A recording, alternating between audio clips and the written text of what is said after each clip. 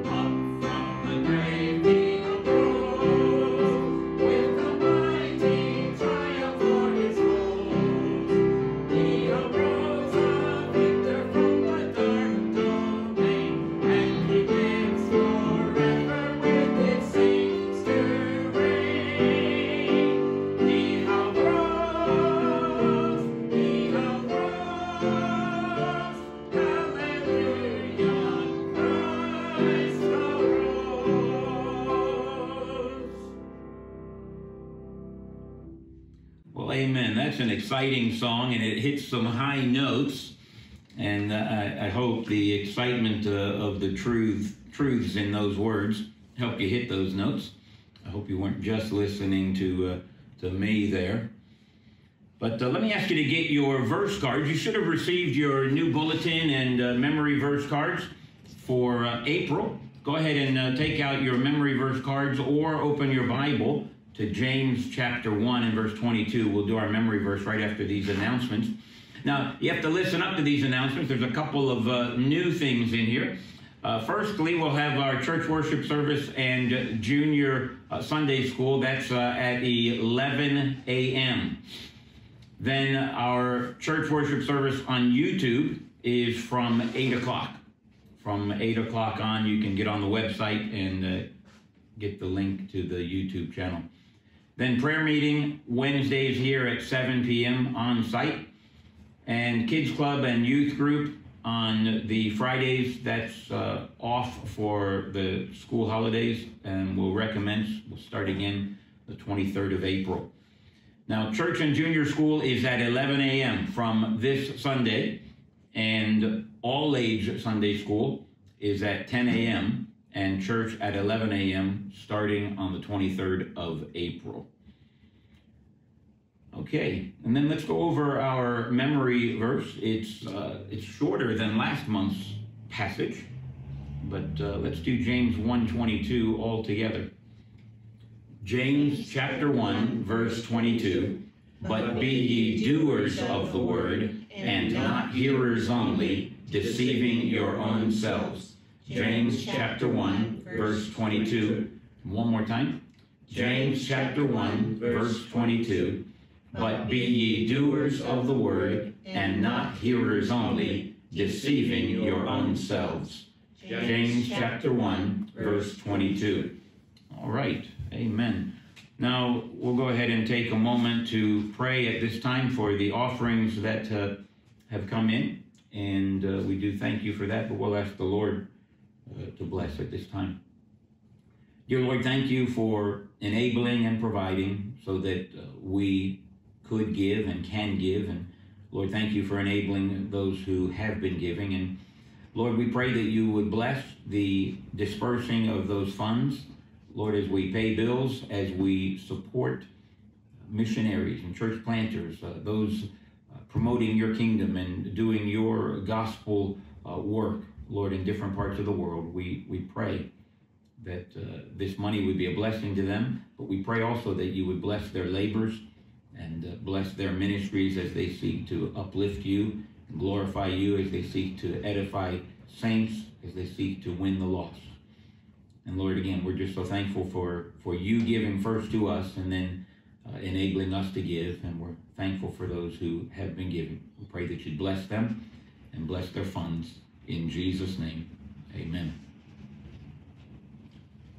All right, 273 is our next song, and it's another resurrection song, 273 in the Majesty hymnal. Christ the Lord is risen today.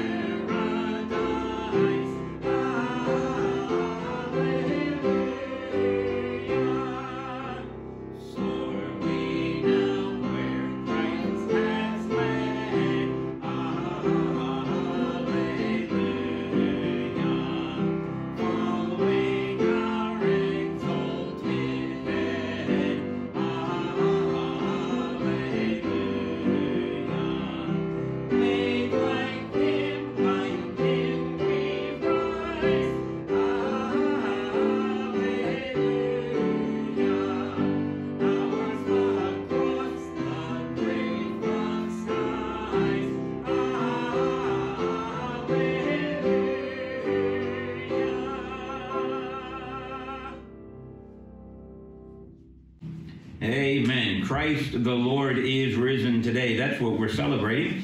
And we're looking forward to the message now from the Word of God. So Pastor Shellabear, if you'd please come and open up God's Word to us. Thank you.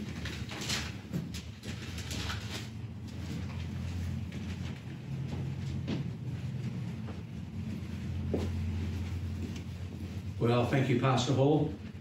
Great singing. I could almost hear it from here. And what wonderful hymns we have to sing regarding the resurrection of our Lord Jesus Christ. And I want to share some thoughts with you this morning about what a great morning that was so many years ago. The greatest morning ever was the morning of Christ's resurrection. Why don't you turn in your Bibles this morning and turn to Luke chapter 24. In Luke chapter 24, and we'll read a few verses from the first verse down to verse 12 in Luke's Gospel. And it's a great morning, and I hope that you have woken up refreshed and are ready to enjoy this Easter Resurrection Sunday. And we're really looking forward to having you with us, and thank you for watching on. So let me read from Luke chapter 24, and we'll begin in the first verse. Now upon the first day of the week, very early in the morning, they came to the sepulchre, bringing the spices which they had prepared, and certain others with them. And they found the stone rolled away from the sepulchre. And they entered in and found not the body of the Lord Jesus. And it came to pass, as they were much perplexed thereabout, behold, two men stood by them in shining garments. And as they were afraid and bowed down their faces to the earth, they said unto them, Why seek ye the living among the dead? He is not here, but is risen. Remember how he spake unto you when he was yet in Galilee, saying, The Son of Man must be delivered unto the hands of sinful men, and be crucified, and the third day rise again. And they remembered his words, and returned from the sepulchre, and told all these things to the 11 and to the rest. It was Mary Magdalene and Joanna, and Mary the mother of James, and other women that were with them, which told these things to the apostles. And their words seemed to them like idle tales, and they believed them not. Then arose Peter, and ran unto the sepulchre, and stooping down, he beheld the linen clothes laid by themselves, and departed, wondering in himself at all that was to come to pass. Let's pray. Our Heavenly Father, this morning is a very special morning in the life of every Christian. Lord God, this morning is that morning in which we celebrate the resurrection of our Lord Jesus Christ. And Lord, the importance of that is difficult to explain. And yet, Lord, we celebrate and are delighted in this day. And so, Lord, I pray for all those out there watching on and listening in. Lord God, that you would bless them today. Help them, Lord, to understand the truth of your word, the truth of the risen Christ. And Heavenly Father, bless them. And so, Lord, if there be any amongst them that are not saved, Lord God, if there be any who do not know the Lord Jesus Christ as their personal Saviour, who do not believe that he did die, was buried, and on the third day rose again to pay the penalty for their sins, Lord God, I pray today will be the day of their salvation, that they, by faith and by the grace you offer them, might truly be saved. And so, Lord, we pray your blessing today, and we'll thank you in Jesus' name. Amen. Amen. Our Bibles speak of many mornings. We're told that our Saviour prayed early in the morning. In the Old Testament, it's said that Joshua is a man who rose early in the morning. Think about that morning that's spoken of in Genesis chapter 22, when Abraham got up early in the morning and took Isaac, his only son, up to Mount Moriah to offer him as a sacrifice.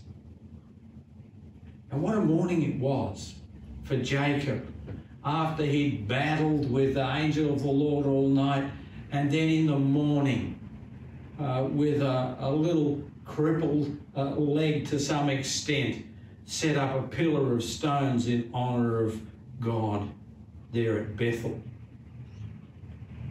And what an amazing morning it must have been for Daniel. That morning, after which he had prayed and been taken to the lion's den and spent the night there in the lion's den. And in the morning, as the sun came up over the city of Babylon, he and the lions alone together, and there he was. What a morning that must have been. And what a morning it would have been for the disciples. At that time, after a great storm came in Galilee, and they rode and battled through the night, and then in the morning they arrived on the shore safe and sound as Christ got them there. What a morning that would have been to see the sun rising up over the Sea of Galilee and to be safe and sound. Oh, they were great mornings, but none of those can compare with the morning that Christ arose from the grave. Amen. Oh, what a morning that was. On that great morning, our Lord Jesus Christ conquered death. He conquered hell and the grave forever. And there's never been a morning like that before, and there'll never be a morning like that again. It was when Jesus rose and gave eternal life to all those who would place their faith in him. Oh, what a morning that was. And just so that you are sure that Luke, when he wrote the Gospel of Luke here, was quite confident and knew what he was saying, let me just read you a few verses from the opening words of Luke's Gospel in the first chapter, in chapter 1, and in the first few verses we read this. For as much as many have taken in hand to set forth in order a declaration of those things which are most surely believed among us, even as they delivered them unto us, which from the beginning were eyewitnesses and ministers of the word, it seemed good to me also, having had perfect understanding of all things from the very first, to write unto you in order, most excellent Theophilus, that thou mightest know the certainty of those things wherein thou hast been instructed. Wow. Luke says, I know what happened, and I want to put this down on paper so that you can be sure of it in the future, that thou mightest know the certainty of those things. That is just very important, that we might know the certainty of the resurrection of Jesus Christ on that wonderful morning so long ago. On that morning, there was time for solemn reflections. As the morning began to dawn on that first day of the week after Jesus Christ had died on the cross, some women came to the grave, to the tomb, to finish the anointing of the Lord's body that had been begun by Nicodemus and by Joseph of Arimathea. And while these women were heading toward the tomb, the disciples were there in the upper room, fearful that the same kind of treatment that had been meted out to their Saviour had been meted out to Jesus Christ might be meted out to them. And so they were hidden away. These women were sad, and the disciples were scared that morning. And just as Jesus had said, the shepherd had been smitten and the sheep had been scattered. Why were they so upset? They believed Jesus to be the Messiah, even though he had told them of the cross and of the resurrection They never really understood that message. They never grasped the meaning of Christ's words. They'd expected that he would set up his kingdom, throwing off the Roman yoke of occupation and bondage. But now he was dead. The one they had placed all their faith in, their hopes in, was gone.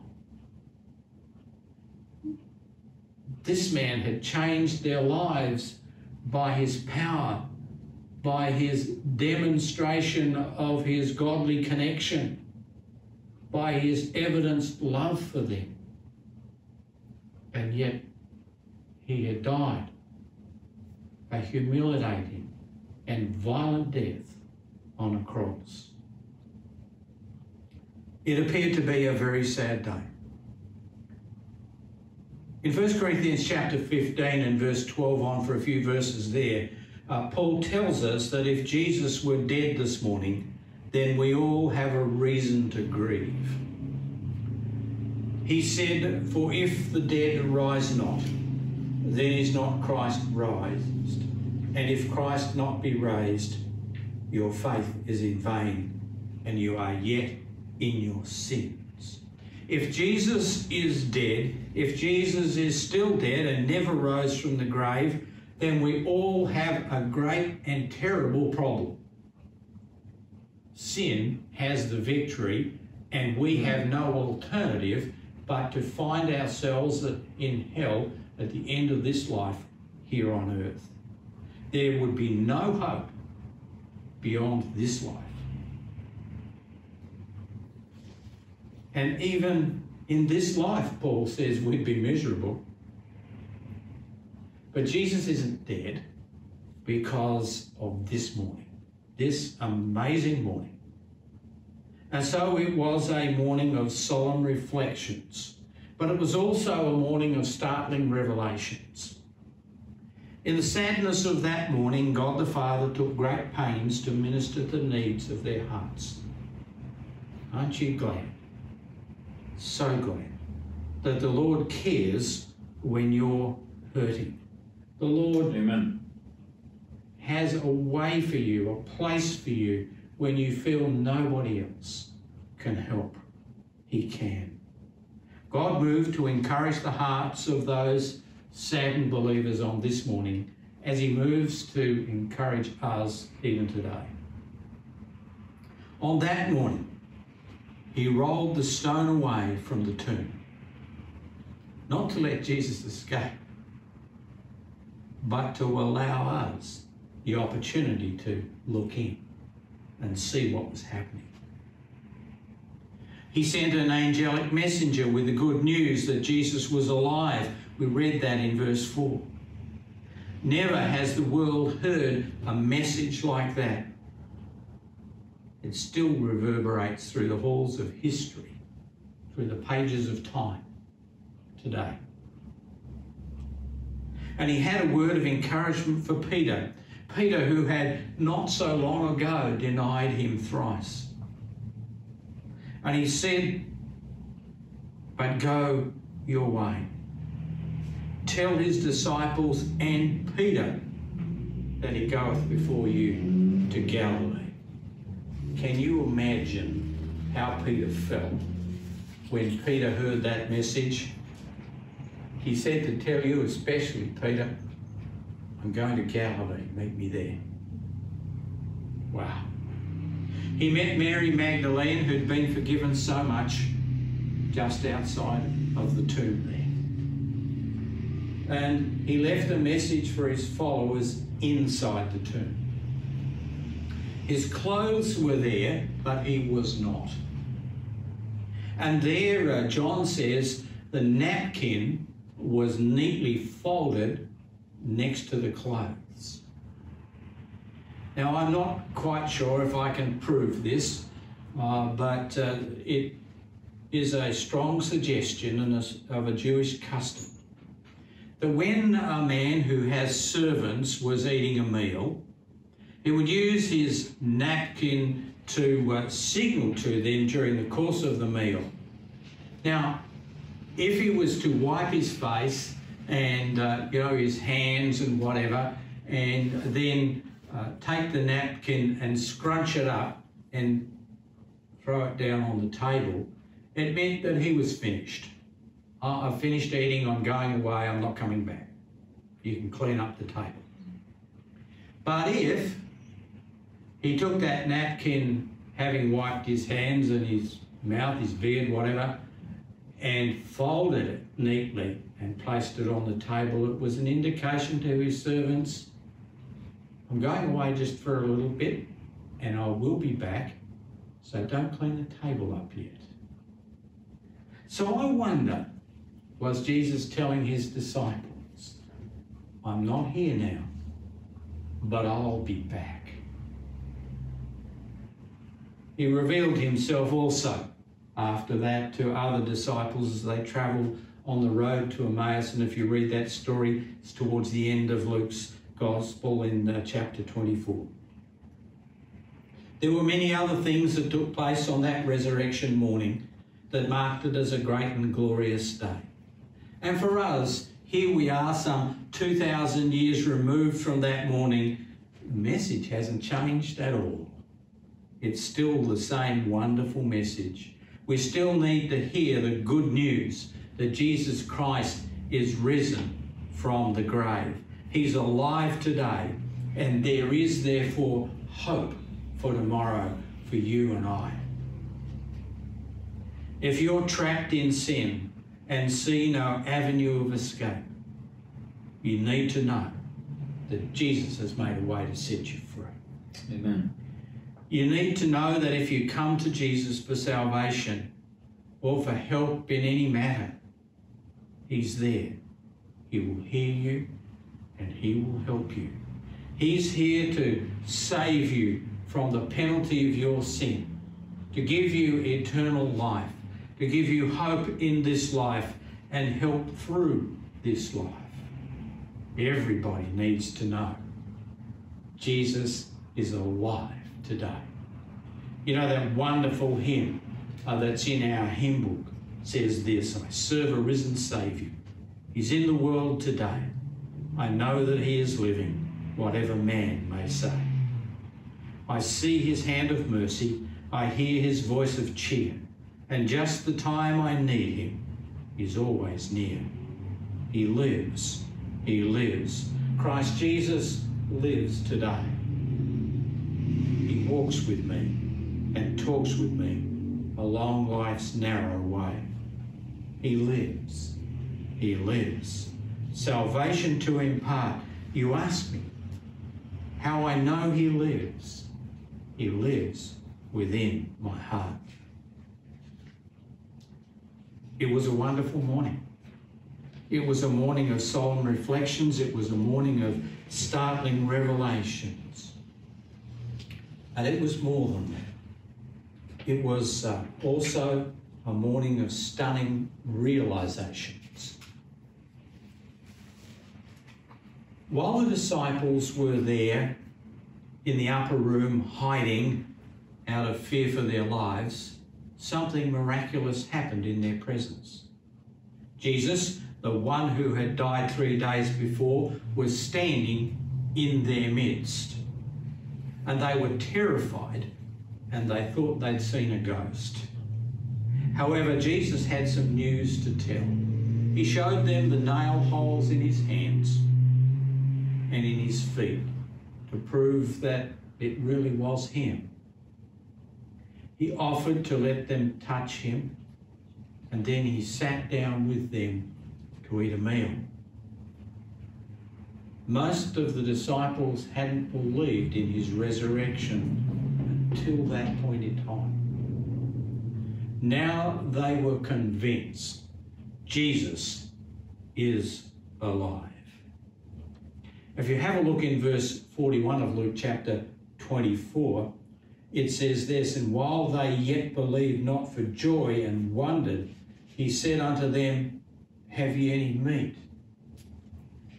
And of course, that's when he shared a meal with them. That tells us something. It means that they thought it was just too good to be true. You know, they were so amazed. How can it be? They struggled to believe. This is what needs to happen in the lives of many people. Although they struggle to believe, they need to believe. Amen. They need to realise that Jesus Christ is more than a baby in a manger, or some poor fellow who got himself crucified. He's more than a story in an old book. People need to understand that Jesus is alive today. He's real, and he's the only hope that people have if they seek to miss hell and get to heaven. He said, I am the way, the truth, and the life. No man comes to the Father but by me.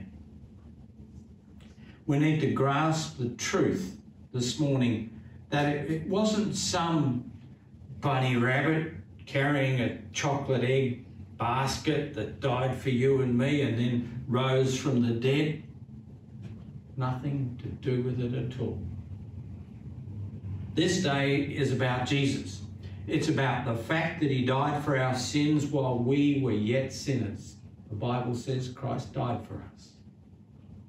It's about the fact that he was buried and 3 days later he rose from the tomb and forever made a way for you and I to have eternal life by our trusting him as our personal Saviour. Is Jesus just a story on the pages of a book, or is he real in your heart this morning? You see, just knowing about Jesus and what he did won't save your soul. There are plenty of people who know. There ought to be more, but there are quite a few who know. We need to do a little bit more than just know. We need to believe. We need to trust him, and he will save your soul from the penalty of sin. He rose from the tomb, forever making a way for us to have eternal life. Who is Jesus to you? It's a question that must be faced by everybody. Jesus asked his disciples that question. Whom say ye that I am? The Apostle Peter, speaking for the others, and boldly said this, Thou art the Christ, the Son of the living God.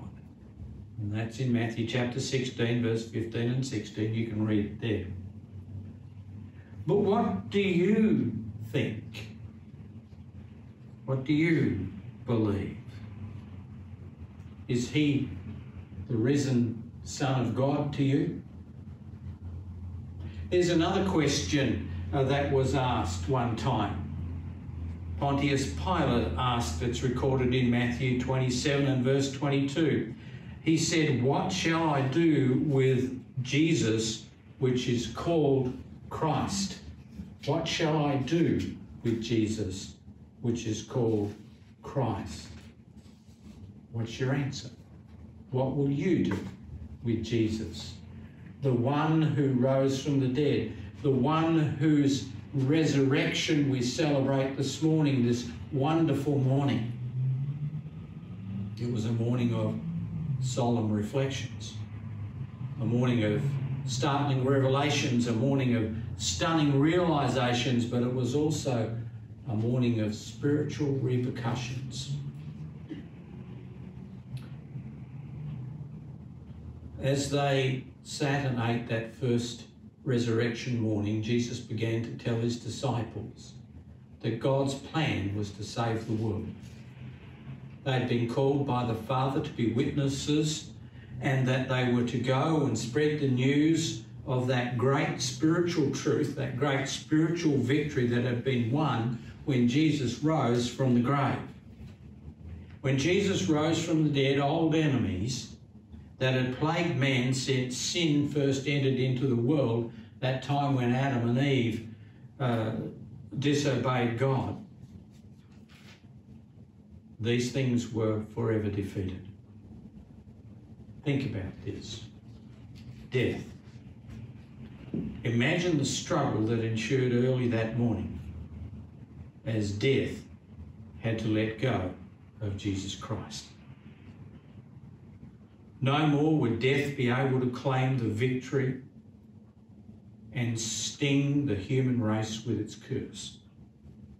For the child of God, death is merely a doorway out of this world into heaven, where every splendour, every glory of God will be seen, where every tear shall be wiped away, and the saints of God will live forever in the presence of their Saviour. That was achieved this wonderful morning. And how about hell? When Jesus entered death for mankind, he descended into a place called hell. He went to the paradise part of that land of the dead. And this was the same place that the thief on the cross went to. The thief on the cross, who was there and died alongside of Jesus Christ, had admitted a faith in Christ. And Jesus had said to him, "Today thou shalt be in paradise with me." Now all those who believe in Jesus Christ go directly to heaven when they leave this world. And the grave. The grave, another one of those things we dare not think about very much. Another enemy that died that day was the grave. Mankind has always lived in fear of that moment when they die. And so often we hang on for every last breath, fearing the grave. However, that grave is simply a hole in the ground that becomes the receptacle of our one-time earthly body, this worn-out body, until the day of the resurrection. When we lay this flesh down in death, our spirits ascend to their Father in heaven. And the next time we see our bodies, they'll be glorified, wonderful, and they'll be like Jesus' body. The Bible tells us that. And how about sin? Sin is an enemy of all of us. We battle against sin all our life. Now, in truth, sin was taken care of a few days earlier when Christ died on the cross and shed his precious blood as the penalty for sin. But I think the resurrection of our Lord Jesus Christ was our Heavenly Father kind of saying, Amen.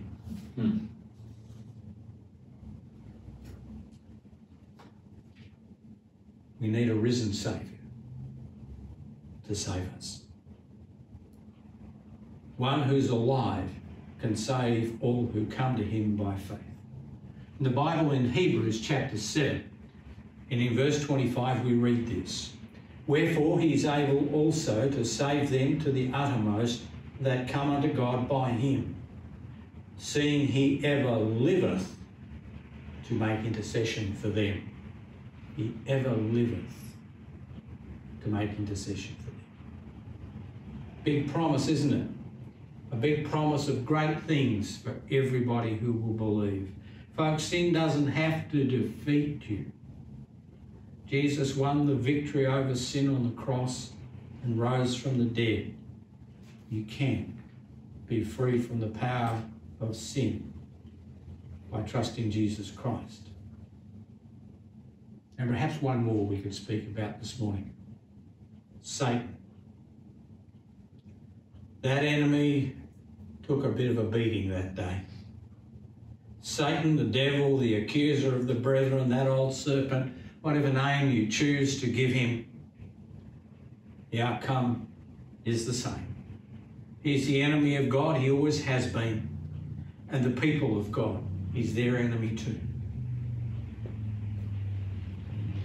He tried every way to short-circuit Christ's plan of redemption. He tried so many times, and yet Jesus weathered the storm. He tried to kill Jesus as a baby in Bethlehem. He tried to defeat him early in his ministry. He wanted Jesus to disobey the Heavenly Father. And there again, in the Garden of Gethsemane, Satan tempted Jesus not to go ahead. But Jesus said to his Heavenly Father, I don't want to do this, but not my will, thy will. And so Jesus remained faithful and true to his Heavenly Father and to the purpose that God had ordained since the beginning of time, that he should be the one to sacrifice his life, to shed his precious blood for the penalty of sin, and the third day be raised, evidencing his power over sin and death.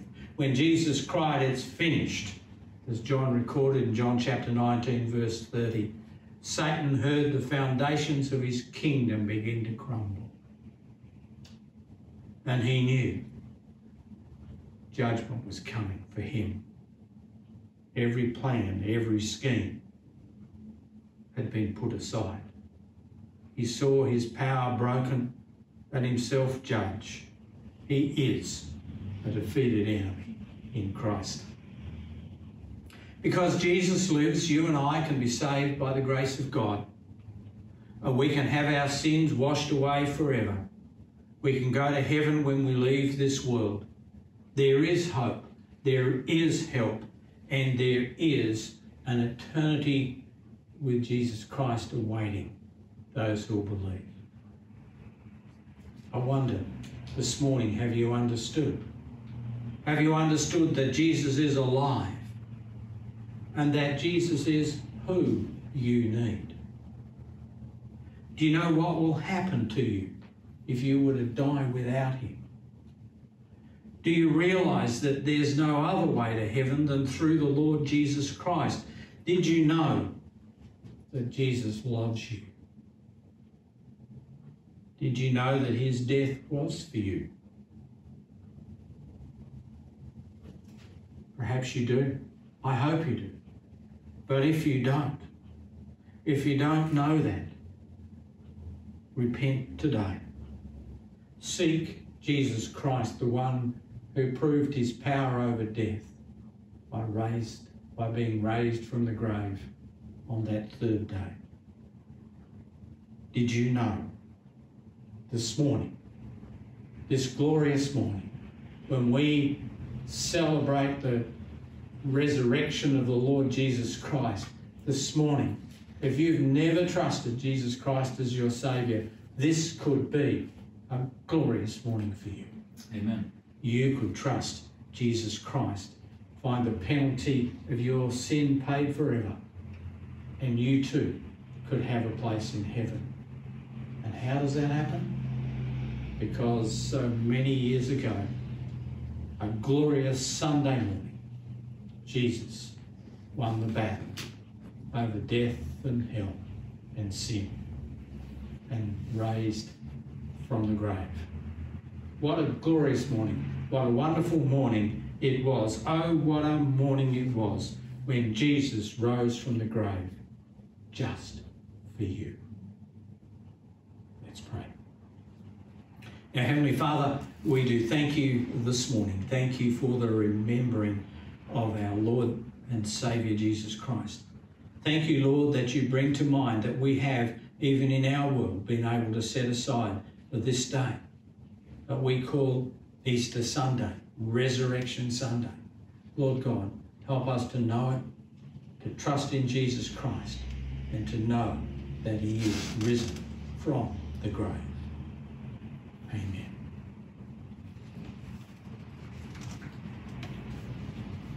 Pastor Hall, if you could come and lead us in a closing hymn this morning, that would be great. Thank you.